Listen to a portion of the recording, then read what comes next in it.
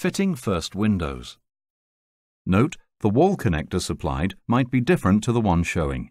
Please refer to your installation guide. 1. Fitting panels. Locate the wall plate and connectors and mark out the position of the relevant fixing bolts. The first and last 60 mm fixing bolt should be positioned 50 mm from the top and bottom faces of the wall connector, with the rest being spaced equally between.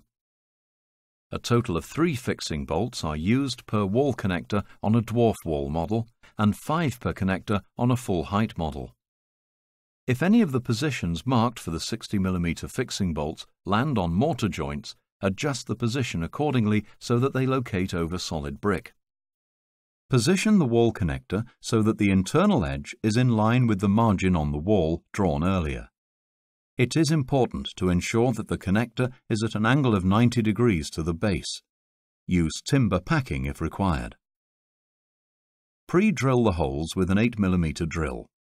While holding the connector in position and ensuring that it rests onto the sill, pre-drill through the connector and into the brick using an 8 mm masonry drill.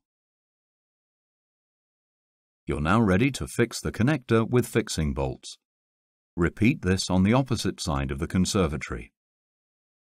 Some fixings shown in this DVD are for studio build only. Please refer to your installation guide for the correct fixings required. 2. Fitting first panels.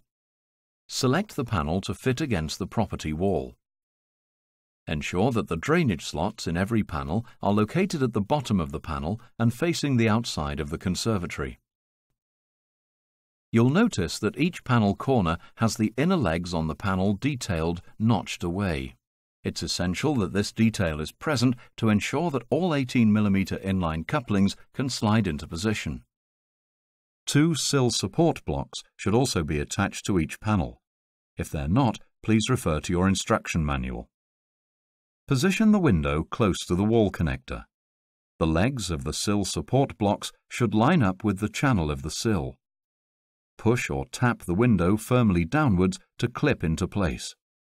The base of the window should sit firmly down onto the sill. Check your installation guide for an alternative method.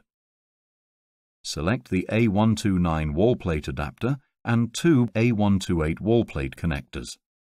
Slide the adapter and connector downwards so it's held by the window's inner legs until it rests onto the sill. Slide the window and connectors along the sill to engage the legs of the connectors with the legs of the wall plate. Quarter-turn buttons should now be positioned between the panel and the wall connector, around 50 mm from the top and bottom. Using a 6 mm Allen key, rotate the quarter-turn button 90 degrees clockwise to lock it into position. 6 quarter-turn buttons are attached to each face on dwarf wall models, 8 for full height models. Silicone should be applied to the sill where the 2-part connector has made contact. Repeat for the opposite window. Fitting windows in a straight run. 1. Fitting intermediate panels. Select the second panel and again remember to ensure the drainage slots are located at the bottom of the panel and facing the front. Fit the panel in the same way as you did the first and bring it into position around 18 mm away from the last panel to be installed. An 18 mm inline coupling should then be slid downward and through the gap between the 2 panels until it rests on the sill. Use the quarter-turn buttons to secure the panels in place. A quick check of the distance between the 2 panels should show a distance of 18 mm. The same process is applied to the installation of all other panels and 18 mm inline couplings. 2. Adjustable connectors.